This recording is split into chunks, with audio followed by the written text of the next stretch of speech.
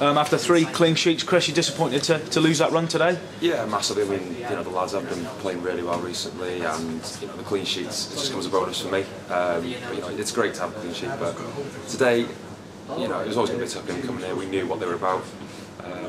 I've not played against the Bangor side where we've had so many people who've got chances not taking them, but we've got to do it both ends of the pitch really. It's no good taking chances and not scoring them. We've got to keep a clean sheet as well. But 2 goals today probably could have been prevented, but it's just one of those things, I think. Sean Evans has scored a wonder goal just before half time. Could you have done anything with it? Well, I like to see it on telly, but I know Sean for quite a few years now. I know he can strike a ball well.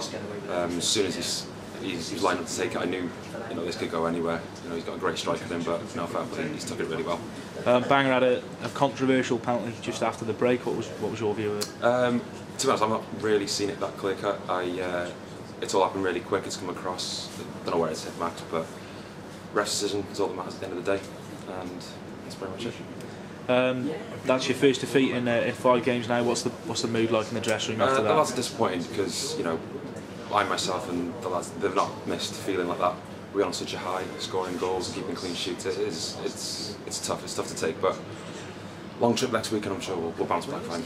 You've got an important run of games now. You've got Carmarthen, Airbus and TNS twice in the next month or so. Is it important now to get back on track next week and gain some more momentum? Definitely, yeah. The momentum is definitely important. Playing another team in and around us, Carmarthen, so that would be a massive game. And if we can get, it's a long way to go. If we can get some points down there, I'm sure the lads will be happy with that and put them together. You just said the lads are still on a high.